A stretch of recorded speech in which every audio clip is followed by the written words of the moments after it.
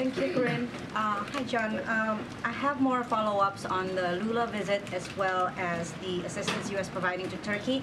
But really briefly, can you speak to rumors that there is another Chinese balloon above Alaska or any other parts of U.S. territory that the U.S. shot down? So I can confirm that the Department of Defense was tracking a high-altitude object over Alaska airspace in the last 24 hours.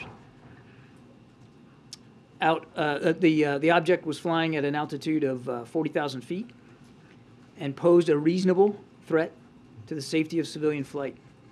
Out of an abundance of caution and at the recommendation of the Pentagon, President Biden ordered the military to down the object, and they did, and it came inside our territorial waters. Those waters right now are frozen, but inside territorial airspace and over territorial waters.